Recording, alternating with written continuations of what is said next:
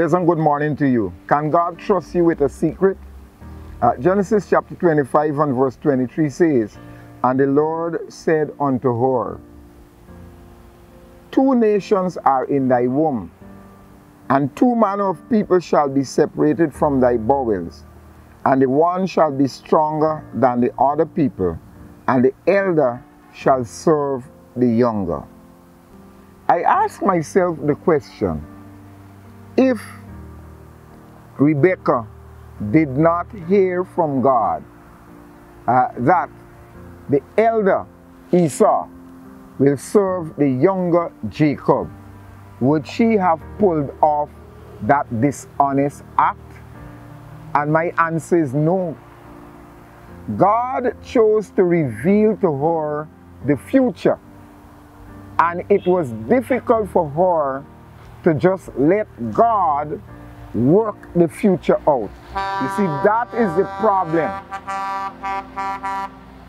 That is the problem with us human beings. Whenever we know the future, we now want to help out God, but God doesn't need any help. They got a song that says, God don't need no matches, he's fire for himself. So here I notice confusion in the home of Rebekah and Isaac, simply because Rebekah knows the future and she tries to twist God's hand. God would have worked the thing out his way, in a simple way, yes. Look at Sarah. Sarah is trying to help out God, and she got herself into trouble. So the point today is that we must trust God's word and don't try to work things through a dishonest manner to assist God, because God does not deal with dishonesty. You know, people sometimes say they're going to the Obia person, the necromancer, to find out the future. I don't want to find out my future. First of all, the Obia people cannot really accurately predict the future. That's one. And two, for me, why I don't want to find out my future is because it will give me attacks of anxiety.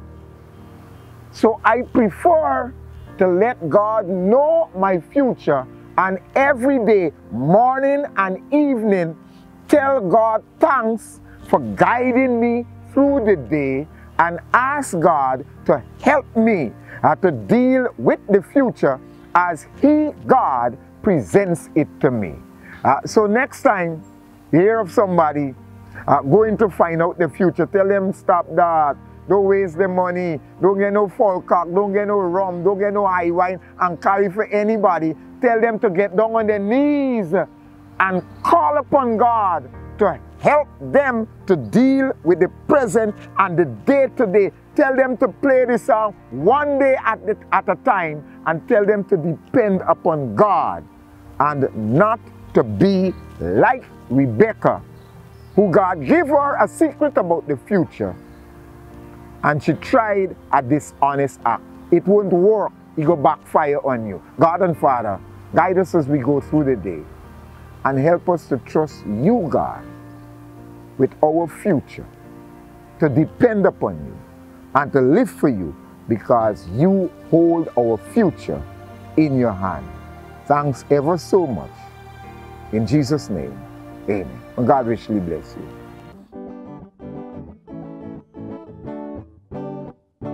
With the song of joy and gladness, in I bring your noblest place.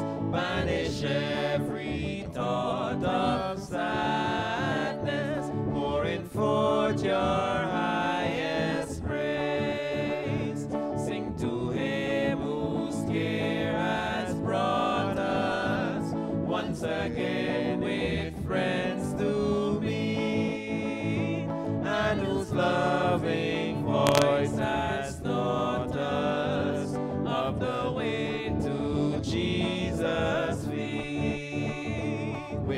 song, wake the song.